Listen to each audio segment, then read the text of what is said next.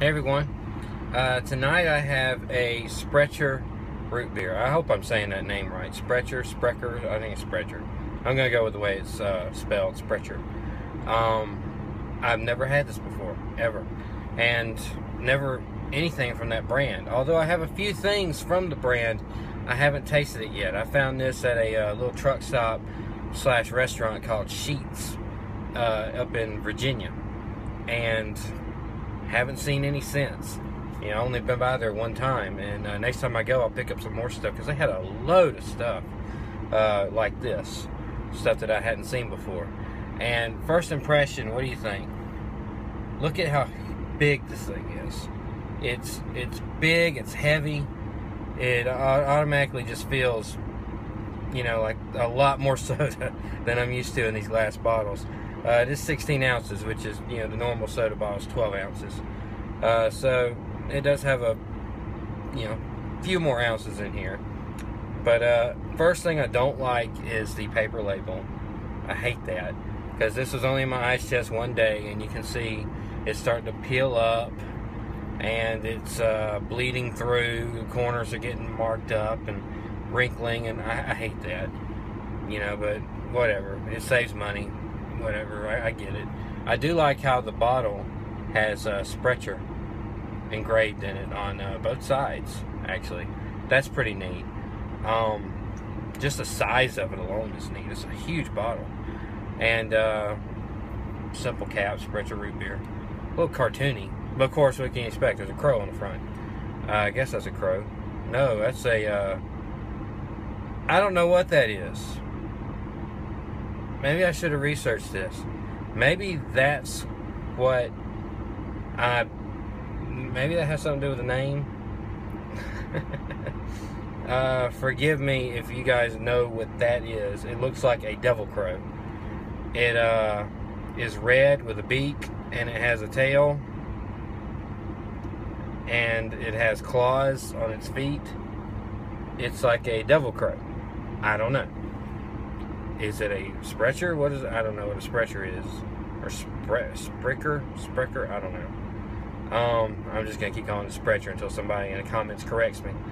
So, this is what I got. I want to see the ingredients real quick. Carbonated water, glucose syrup, maltodextrin, raw Wisconsin honey, natural and artificial flavors, sodium benzoate as a preservative, phosphoric acid, quahia yucca extract. Now, hang on. Swamp Pop uses that. Okay, might be going somewhere with this now. Sodium chloride, caramel color, and vanilla. It's got some... okay. Enjoy in moderation. Seriously? It's a soda. Are you saying that we can't drink 10 a day? Stupid. Whatever. You don't have to put that on there, Sprecher. You don't have to at all. We understand it's a soda. It's got 120 calories per serving. There's 2 servings in here. This one bottle is 240 calories. We understand that we're not supposed to drink 800 of them in a week or something, you know. We get this. What liberal made you put that on there? Okay. Got a couple of stories up around the label here. This truly old-fashioned soda has a rich, creamy flavor that only comes from using pure Wisconsin honey direct from the combs. Our extracts are prepared at the brewery in a handmade, gas-fired brew kettle by combining honey, pure vanilla, and a host of aromatic,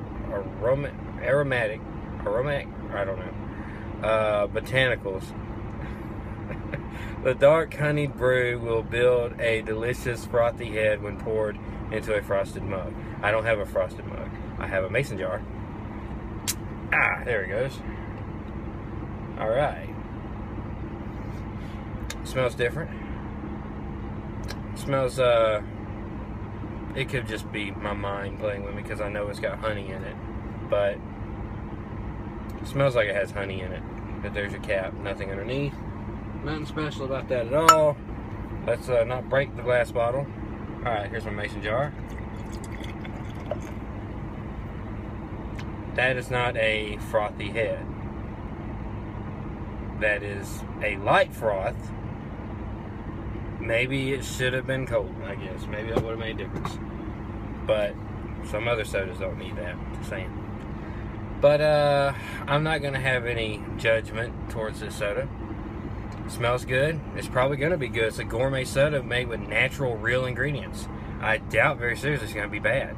Is it going to be one of my favorite root beers of all time? I don't know. Let's see.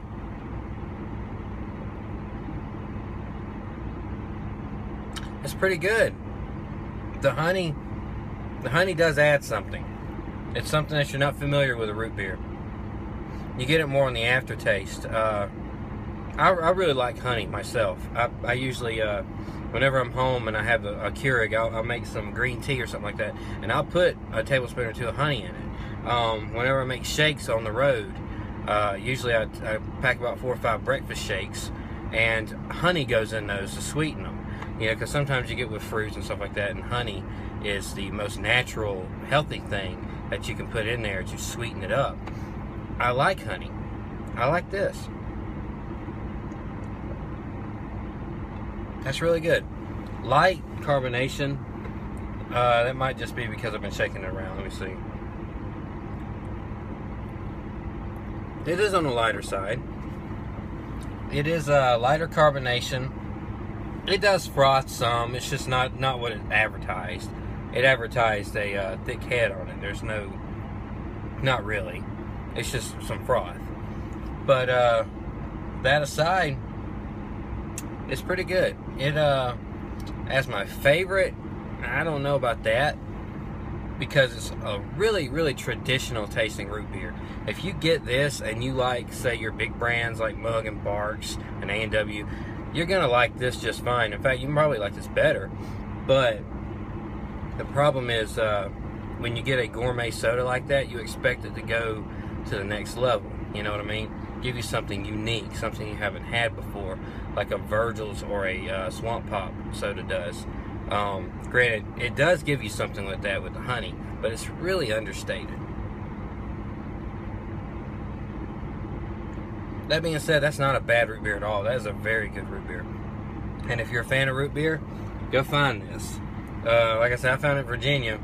Good luck. I assume it's up north a lot more than it is down south where I am. But if you see that and you're a fan of root beer, you're not going to be disappointed. That is very good. Very good root beer. And distinct taste of honey in that. I do taste a little vanilla, but not much at all. About as much vanilla as you taste like in an A&W or something like that. But that's a very good root beer. So good job. Good job, Sprecher. Sprecher, they did a real good job with that. And I have a few more sodas from them, including, I think, a cherry cola and orange and cream. So looking forward to those. Good quality ingredients in these things. So that's good. If you like these videos, follow me on Twitter at @soda_hunter, Facebook.com/SodaHunter. Kevin, subscribe to the channel, like the video, comment. Have you had a Sprecher before? Am I even saying the name right? Somebody let me know if I'm saying it right or wrong. And spell it out for me for my next Sprecher videos. Spell it out for me so I can say it right next time. Ignore the ignorant redneck driving a truck who might not know exactly how these things are pronounced, because it's not around him and nobody else talks about this stuff. So I just gotta wing it. So next time, happy hunting.